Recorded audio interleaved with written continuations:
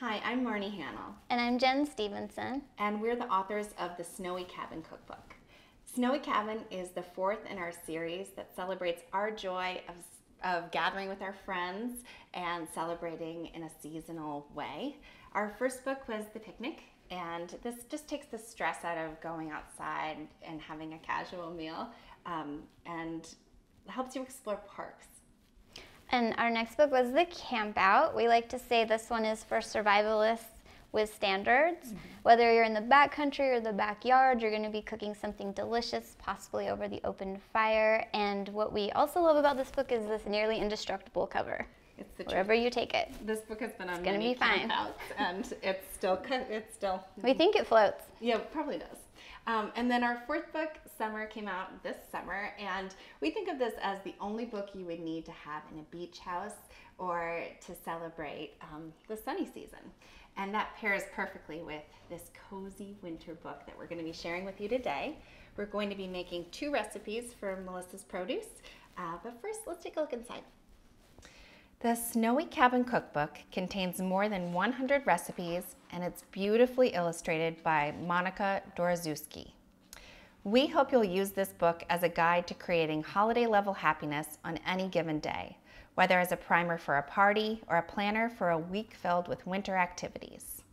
In this book, you'll find a surfeit of fireside snacks, suppers that will keep you in the conversation and not just the kitchen, because they can often be made ahead, delicious desserts, bountiful booze, and beautiful breakfasts. There's enough chocolate and cheese in here to transport you to a Swiss mountaintop, but if that's not your fantasy destination, the menus throughout the book can whisk you to any number of idyllic escapes.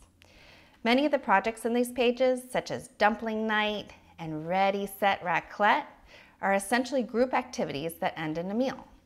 You'll also find ways to cook for a delightful date, provision a snowshoe picnic, and ace feeding a hungry family in a rental cabin, which can often be poorly equipped. This is the season of dinners with friends, game nights with family, baking projects, and a pot of soup perpetually warming on the stovetop to feed anyone who wanders out of their book nook looking for lunch. Whether you're planning for yourself, a pair, a crowd, whether you're a beginner or an experienced cook, whether you're just here for the fondue or the stocking stuffer, the book fits, we checked. We hope you'll find something that delights you in these pages. In the season in which everyone gravitates to the kitchen, we couldn't be happier to have you in ours. Today we're going to be making 2 recipes, a soup and a salad. And for Melissa's Produce, we wanted to make sure that we were choosing wonderful seasonal ingredients. The salad we're making is a radicchio, persimmon, and maple pecan salad. And we're also making a soup, which is a roasted kabocha squash soup. And Here's our model. Here's our baby. Our squash model. Our kabocha baby. But let's make the salad first, right? Okay, yeah. Okay. Sounds good. So I think people don't always like radicchio. Do you want to defend it, Jen? Well, I love a good bitter green, and radicchio provides that bitterness and then some. So what we do is you can kind of take into account who you're eating with, who you're cooking for. And if they're not wanting that bitter intensity, what you do is you go ahead and you prepare your leaves. We like to tear ours, and then you give them an ice water bath for an hour or 2 and really get rid of some of that bitterness. And if you love it, if you can't get enough, then just, tear and mix. Yeah, you could skip that step, but I have to say I didn't love radicchio, which is, they also call it Italian chicory. I didn't love this until I had it in the soaked way. I also think it makes it crisper, and I just like it so much more. Yes, me too. And then the next ingredient we chose was persimmon. There's 2 kinds of persimmon, and I'm going to let you pronounce this because okay, I'm gonna do my best. You'll do a great job. What's kind of funny is there are actually over 2,000 varieties of persimmons, but we'll most commonly see 2 in the U.S. And it's this beautiful, round, almost apple-like fuyu. And then sometimes you'll see the head chia persimmon, and that looks more like an acorn. It's more teardrop shaped, and it's beautiful when eaten very ripe and soft. You can spoon it out. And this guy, it's more like an apple. You can eat him when he's crisp, and he's nice and sweet and mellow and obviously very, very beautiful. We love combining all these bright colors, all these superfoods. And I would say this one holds on your counter better. So if you're shopping in advance, for example, for Thanksgiving, go for your fuyus. I also prefer the flavor. How about you? Yeah, I like them. It's a good one. But don't be intimidated if it's hard like an apple. And then we have the beauty of the season, the pomegranate. They've just come into our markets in Portland, Oregon, where we live. And today we're going to be showing you a really great technique to skip the only part of pomegranates that we don't love, which is cleaning them. Yeah. All right, so let's get into our recipe. Okay, so we want to start, because if you are going to soak these leaves, you're going to need a little lead time for this salad. Give yourself an hour or two, depending on how much of the bitter you'd like to take out. And we love to tear the leaves. It's just sort of, you know, maybe it's a busy holiday and you need to get away from some of your family members and go hide in a corner and do something calming. This is it. Or maybe you're looking for something for the group to do. You know how people are always in the kitchen like looking for some action item. This is a good one. And while you're tearing, you just want to think about what size leaf do I want on my fork. And for us, it's going to fit in your mouth. Yeah, something like this. Something around 1.5 inches is probably just about right. Yeah. And if you don't want to do this, just cut it. Yeah, you totally fine. Could. So why don't I tear these while what do you want to do next? Well, what's nice to do while this is soaking is you can make the dressing and the maple pecans. Yeah. So maybe I'll start the dressing. And I'll finish tearing? Sure. Sounds good. Thank you.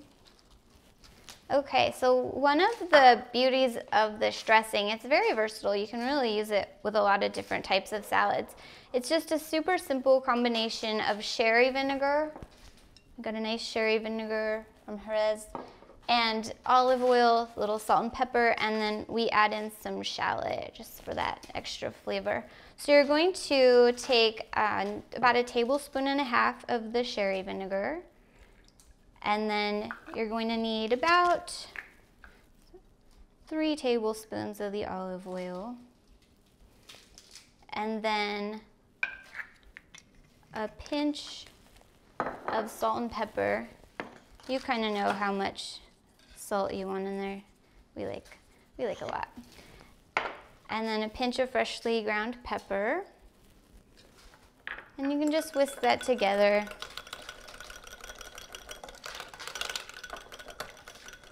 And then you'll go ahead and you'll want a small shallot. However much, you can kind of gauge how much shallot flavor. We like it to be a little subtle.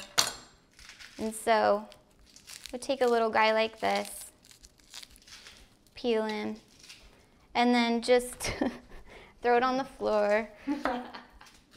And then just go ahead and you can cut him into rings.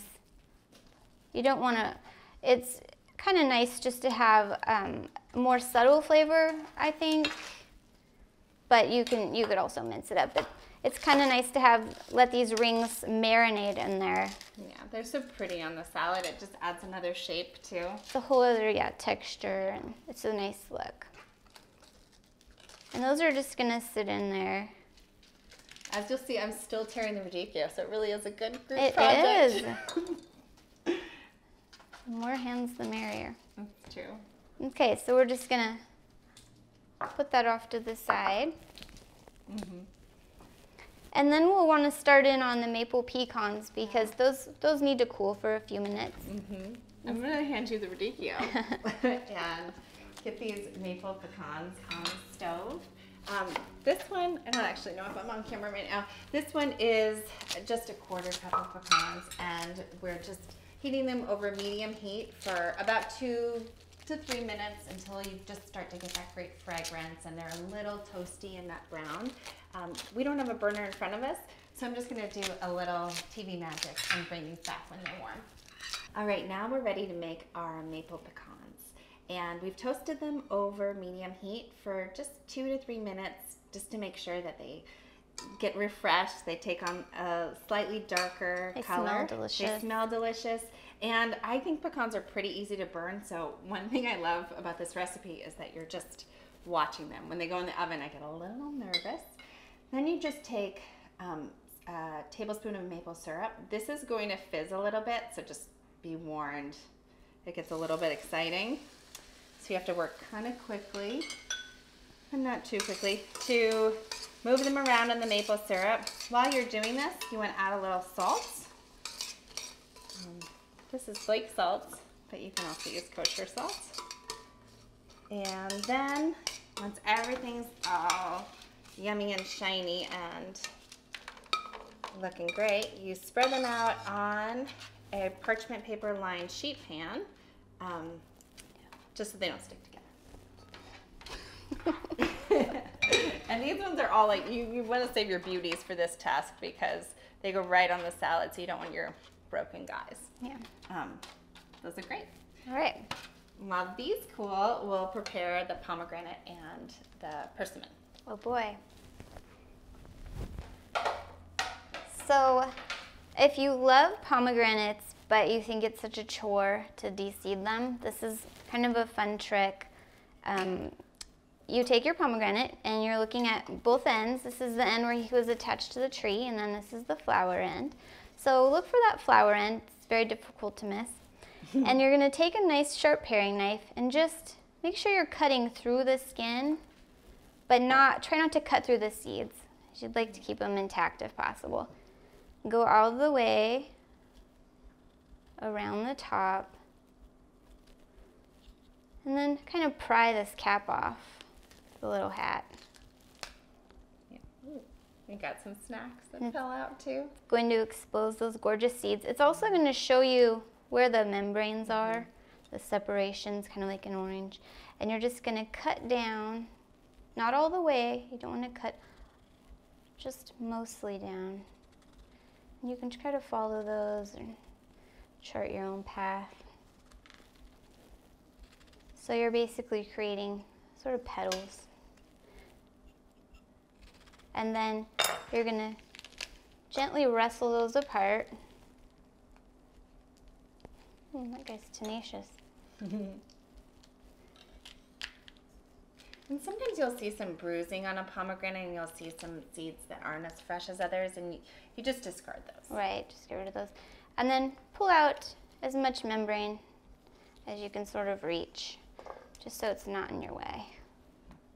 Like this bowl, you mean? Yes, like that big bowl. And then just grab something in your kitchen that's got a little bit of heft to it, a wooden spoon or the spatula, and you're gonna invert your pomegranate, kind of fan it out, hold it in your hand, and then just give it a good whack. Kind of rotate it, use your fingers to keep those petals open. And you can hear those seeds hitting the bowl. The best raindrops ever. They're just slowly but surely all coming out. I mean, you can definitely crack the pomegranate open and sit there and pick the seeds out one by one. I've certainly done that. And put on Sade and just really check out. But this is faster, and it might lead to you eating more pomegranates, which is always a good thing. They're a superfood. They're high in antioxidants. There's a lot of vitamins in here, and plus they're just delightful.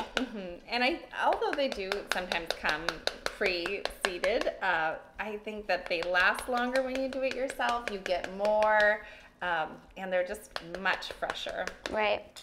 Oh, I thought of one thing that we learned about pomegranates doing the book. Oh, what? Which was that it's not seeds. Oh, you're right. They're pomegranate arrows. Which is very fancy sounding. Very. So that is the proper way to refer to your pomegranate.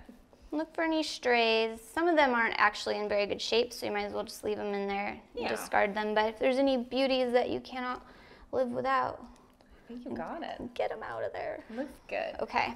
All right.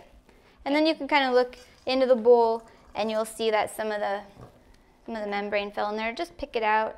Yeah, and this recipe doesn't call for all of these pomegranate seeds, so some of the things you might want to do with your extras are top oatmeal, put them in a smoothie.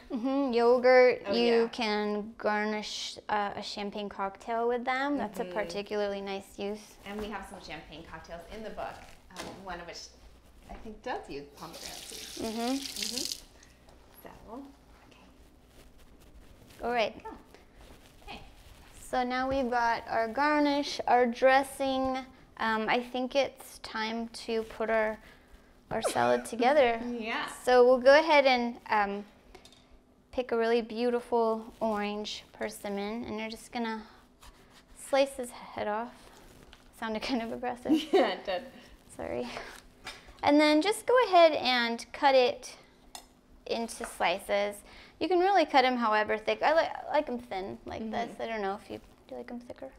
No, I like it like that. Yeah, it's just a nice size. I love to see there's this beautiful flower inside, and you So get to pretty. see it. It's like when you cut an apple through the middle, and it's just perfect. But that happens in almost every slice. So these are really so beautiful. I think that they're as much for their looks as they are for the taste. All right. They really do add something. And when you mix them in with that gorgeous purple radicchio. Yeah. Oh. And these are actually, they're grown in California. The other variety, the one that I was having a hard time pronouncing before, hachia. Hachia? The hachia. I was saying hachia my whole life, that I knew about them. Those are usually imported from China. All right, so now we have our persimmon ready to go. And we went ahead and spun that radicchio around. We're ready. Okay, let's get our platter. Well, okay. Let's get our mixing bowl. Oh, right, let's mix first.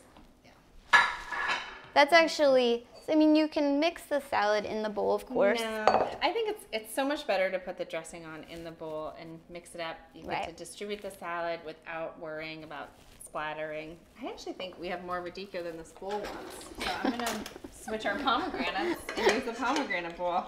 I'm going to refresh our dressing here. Just give it a quick stir. Sounds good.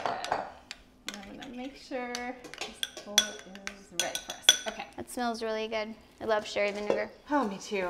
I thought that one looked really good. You picked a good one. Thanks. I did it for you. Wow. I thought you'd like that bottle. I really do. He's kind of a handsome guy. I do pick things based on packaging often. It was the 25 years on it that got me. I actually don't know how long you're supposed to age sherry vinegar, but I thought, But that sounded 25, that sounds good. Sounds if good they're to calling me. it out, it has to be a good thing. So we're just gonna give this a nice mix. It's nice to use your hands, especially with radicchio, because it's so textured. You can really gently work the dressing into all those grooves. So more on the floor. That's okay. Always on the floor. And that's why. And then when the persimmons like to settle to the bottom. So when you go ahead and plate it, let's see. Just make sure that they're distributed evenly through for appearance's sake. This is purely aesthetic, but it also helps when you take your serving to make sure that everyone gets a little bit of that beautiful persimmon. And then same thing with the shallots, kind of just make sure there's a little here and a little there. And then the maple pecans and the pomegranate seeds are really just beauteous garnish. So those I didn't toss in the bowl because if this were to sit for a while, like say for Thanksgiving, you wouldn't want those pecans to get soggy. So I'm just placing the pecans. All right. Yummy, yummy, yummy, yummy. And then this is kind of my favorite part. Yeah. I like to put pomegranate seeds on everything. Yeah, no kidding. They're so good. They add such pretty little. And I think our idea with this salad is, you know, winter vegetables get sort of a bad rap because often they're root vegetables, they're sort of one color. By January, you're sort of sick of them. So Jen and I wanted to showcase some vegetables that are seasonal for winter, but are also quite vibrant, you know? It's true, we did. Yeah, it's a good one. Yay. I should have done this with my hands like you. I'm slow with the tongs. Oh, okay. The tongs are really fun though. Yummy, yummy, yummy. I know, I like these little ones you have. And then we tend to always finish with a little pinch of flaky sea salt. Oh yeah, definitely. So you can add that over the top and a grind of black pepper. I'll let you do that because my hands are kind of oily. I also think it's such a nice hostess gift, right? To bring salt with you. Yes. Also, you might always want to bring your own salt anyway because sometimes if your host doesn't love salt, you might need some more. And so this is a super gorgeous and seasonal salad. And I can't wait to try it, but I'll wait because we need to make soup. Yeah, we have a lot to do still. I know, let's see. Okay, so I'm gonna put the salad over here and let's get right into our kabocha squash soup. Yay. So kabocha squash is a Japanese squash, and there's two varieties you might see. They can be orange or green. They're a nice seasonal gourd, so you can turn your Halloween decorations into soup. And I think the flavor is really interesting. It's sort of, I would describe it as what, it's like a little bit nutty, almost like a chestnut, and the texture is so soft. It's a little sweet. It's even sort of, it's not at all cloying, and it's almost like an even better butternut squash. So. And it's a really dense texture, so it's great for soup. Yes. Because it's so silky when you puree it. The only thing that's tough about this squash is it's a tough nut to crack. It is a hard squash. So we're going to show you one technique for how to do it a little bit easier. That involves, let me go get it. A knife. Yeah. We need a knife and we need a rolling pin. The dream would be to have a cleaver. We don't have a cleaver. But what you want to do is, we're going to be roasting this squash on a sheet pan, and we want it to sit flat. So you want to trim off the knob. And glad we got our knives sharpened recently. I know. It's a good thing to do before Thanksgiving, isn't it? And I'm ready to call 911 if necessary. This one's fine. Just kidding. So the safest way to cut this guy is to cut it down the middle here. But we actually, in the interest of time, we're gonna cut this guy in half this way because it gives us a shallower gourd for roasting. So one thing that we just learned is that you can use a rolling pin, or if you have a meat mallet, to tap your knife in. And it takes some of the drama out of trying to do this manually.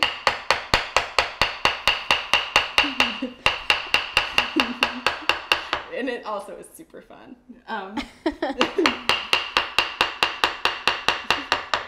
you. You're like the bagel holder. Yes. Wow. Well done. Needs one more whack. Ready? Yeah, go for it. Okay. Really. That was loud. You got it. I'm sure our sound engineer is loving that sound. Okay, and then you get, it's still hard, but you get to crack it open. It's pretty cool. It's all very satisfying. And then you're gonna scoop it out just like you would for a pumpkin, and you can roast these seeds. It's really delicious. For our garnish, we're gonna use some pepitas and kind of skip that step, but you could use these very pumpkin seeds as your soup's garnish. So let's scoop it out. Right. Spoon. So you can use anything you got, a regular spoon, a grapefruit spoon. Sometimes we use a melon baller because it really cuts through that. But regular old spoon works. Again, your Halloween tools Yes. are useful here. I think the other thing that's cool about the squash is that you can eat the skin. And so you could cut this into moons and roast it. For our recipe, we're gonna roast it and then we're gonna scoop it out because we want the most vibrant color possible. Okay, so we just took a moment to reset and get ready for our soup because we were set for salad. And this recipe is pretty cool because although we hope you remember our cookbook, you'll definitely remember this recipe. It's 1 squash, 1 onion, 1 apple, and 1 large shallot. We have 2 little shallots. And all you're gonna do is we're just gonna prep the veg and fruit for this sheet pan. What's kind of great about this soup is that you just roast everything and throw it in the blender. It's so quick and easy. Yeah. You can make it ahead of time. But for the onion, you just want to peel it, trim it, peel it. Try not to cry.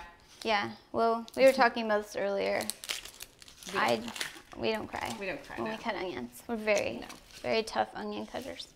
We just cut them into 8 nice wedges. I'm peeling the apple the Stevenson Seattle way because, do you remember that part of the movie? Oh yeah, in one peel. Yeah, in one peel. I didn't get it all in one peel. You were so close. I know.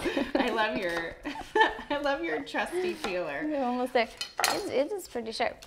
Yeah, I do feel like all vegetable peelers are not created equal, and if there's an intimidation factor for you for prepping things like butternut squash, you need a new peeler. Yeah, really, a peeler can make or break your recipe, especially that julienne peeler that we. Oh yes, I love that one. That we Oh, where'd you get this peeler? Probably Sterlitol. Oh. So since there are 2 small shallots rolling around, if you have one large one, just cut it in quarters. These guys are just cutting them in half. So they're nice roasting size. Yeah, and this one, you know, everything wants to be sort of equal size to the onions for your apple. And I think we're ready to go. Oh, so we've got our squash over here. And what we want to do is, we need more olive oil. So we're gonna go ahead and pour some olive oil, about 2 tablespoons, into the squash. Just rub it around, coat it, and then give it a nice liberal sprinkle of salt and pepper. Same thing with the veg. You're just gonna. It's about 2 tablespoons for the veg too. Throw in your olive oil, salt and pepper. It'll just help season it as you go, and you can finish it off at the end.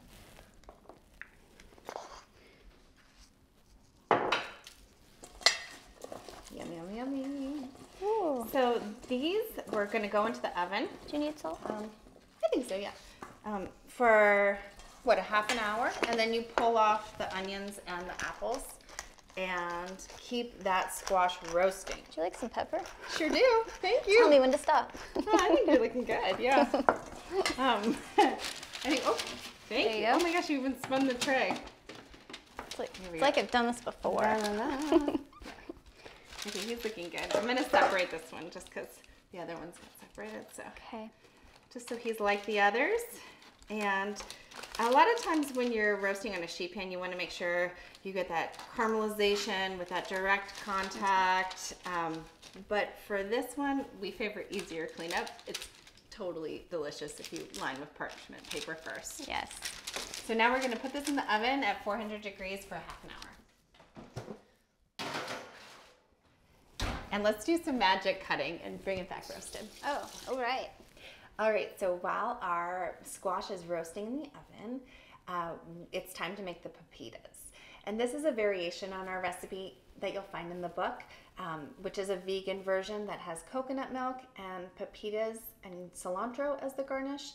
There's also an option to make this soup with cream and bacon. And it's the holidays, so choose your own adventure. Go for it.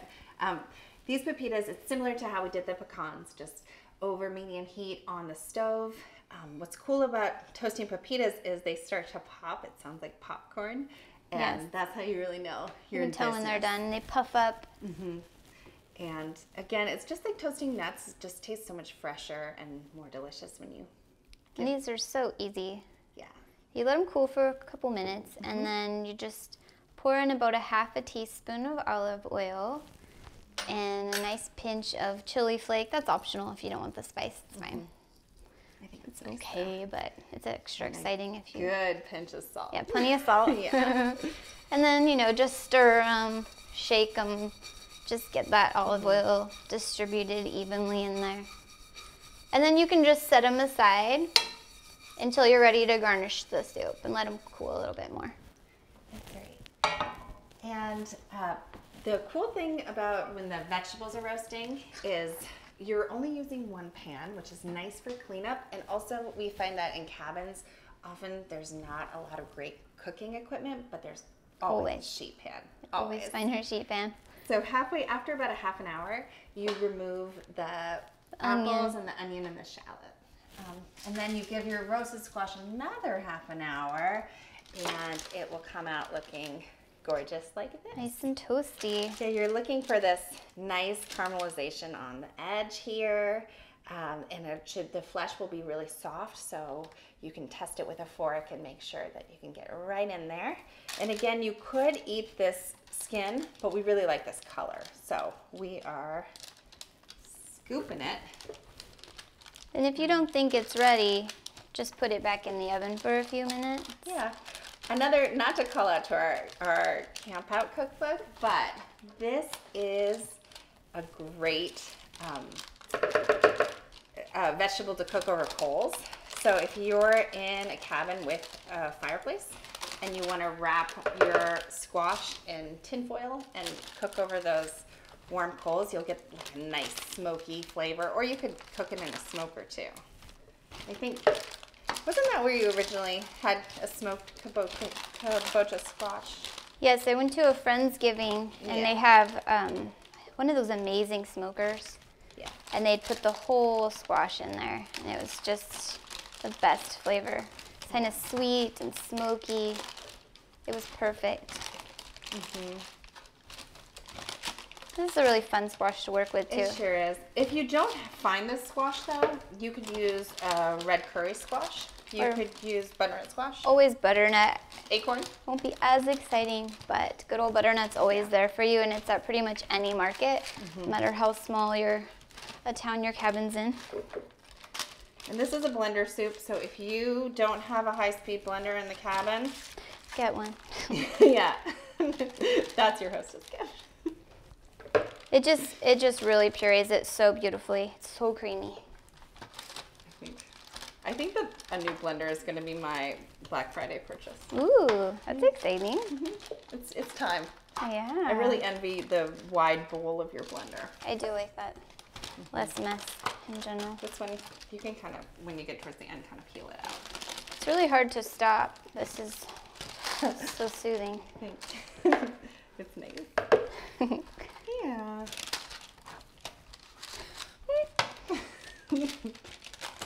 Okay. All right, and yeah, this is what we want to get the veg to. Take a look at that veg. So once you're done scooping all your squash, you're going to, you've took the apple and the shallot and the onion out earlier, and you're just gonna add it back in. The other thing I'd point out about this squash is, like, look at the yield on that. It looked like we were working with a really tiny squash, right? I know. But I was worried. that is enough. That's all it takes. And then you want 2 cups of vegetable broth. Just go ahead and pour that in. This is a quart container, but there were 2 cups left. Don't worry. And then once again, pinch of salt, pinch of pepper. Where is the pepper? I feel like the pepper's always missing. Oh, here it is. And then our secret ingredient that's not very secret, the nutmeg. Oh, yeah.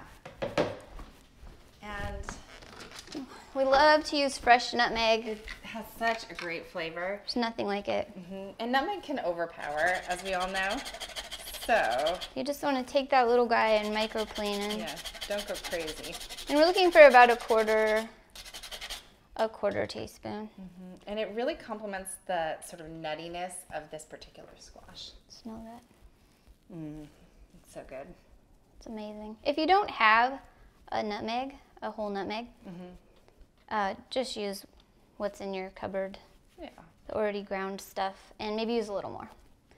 So it's just as intense. It's not an intense flavor in the soup, it just adds this nice undertone. And then And speaking of that, this is a recipe that has onion and shallot in it, and we did that because we thought that garlic was too biting in this soup, but that shallot adds a sort of a nice, deeper flavor. It's very rich flavor. So we're not going to subject you to the jet taking off But sound of this. this is the time to use your Black Friday blender. And you're just wanting a really silky texture on that, so it usually takes a minute or so. We'll blend it and then we'll come back to garnish together. All right, so we're finished blending our soup. It took about a minute or two. If you feel like your soup's a little too thick during that time, go ahead and just add a splash of, stop the blender, add a little splash of vegetable broth, and keep going until it's how you like it.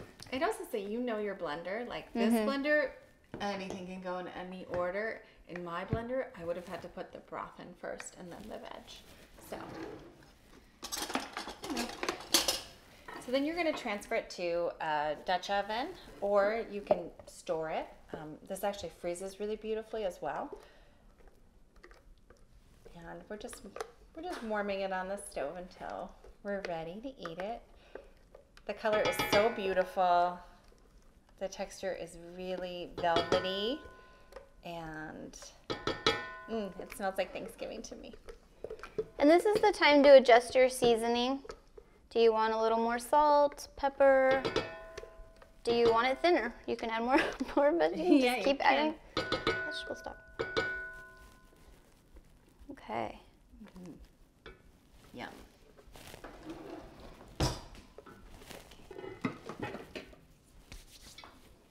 All right, and now we're going to heat up the soup, and then we'll come back to garnish together. So we just heated the soup up on the stove, and we would have added the coconut milk while we were over there, but just so that you're here with us, we'll go ahead and do it together. You're just going to add that half a cup of coconut milk in, or cream, if you're opting for the cream version. You just stir it in till it's Totally incorporated. nice and silky Is that what you were smooth. going to say too? Oh yes, Yeah. exactly. We can finish each other's sentences now. And if your soup has, if you're going to freeze your soup, you might have better results if you're stirring in cream instead of coconut milk. Freezing the soup before you add the cream. Sometimes cream can separate in the freezer. So that's my hot tip. Don't risk it. Yeah. Okay, so now we're going to ladle this into the bowls. Do you want to ladle? It's really fun. Oh, sure. Okay. And it's such a gorgeous color, and you can see how rich and thick that texture is. It's a very hearty, cold evening soup. And it makes a nice course for your Thanksgiving dinner, too. Yeah. Also a good lunch with a friend. Or all to yourself. Yeah. Okay, so I'll move that away. just move the top, and then it's. Oh, sorry. Do you have a Then skin too? we want to go ahead and garnish it. These are like so totally snackable that I would just eat I them know. by the handful. Yeah, But you really can. You'll want these leftovers. yeah, for sure. Just go ahead and sprinkle a pinch of pepitas on top. We have some leftover pomegranate arrows Yeah. from the salad, and these are great to put on top because when you get one in your spoonful of soup, it's just this beautiful little sweet pop. It's kind of a nice surprise. And I also just finish it with a little cilantro, just for I feel a like touch of freshness. I feel like you need more pepitas. I'm all for more pepitas. Thank you. There you go. I feel like you need more pomegranate Okay. seeds.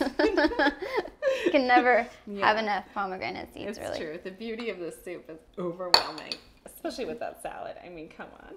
It's gorgeous. This color combo is very fetching. It's so yummy. I feel like this is the color of like every coat right now, too. So I want to coat this color. you're very on trend. So sweet, so smooth. I really like how that nutmeg plays off the squash. Mm-hmm. And that pop of that sweetness in here. You'll be licking the bowl. And it's kind of making me want something acidic, so I'm gonna get into this salad, which Good idea. I have to say, I'm going to be making this for Thanksgiving because it holds so well at the table. And at our Thanksgiving, we have sort of a lingering cocktail hour. And by the time you get to the table, you want everything to be, as fresh as possible. And this will hold. That's delicious. It's so good. That radicchio soak just pulls out some of the bitterness and plays off that sweetness of the maple pecan so well. I got a shallot. What was your approach on the persimmon? Did you? I just sort of mangled him. Oh yeah, good call. And stabbed him. Yeah.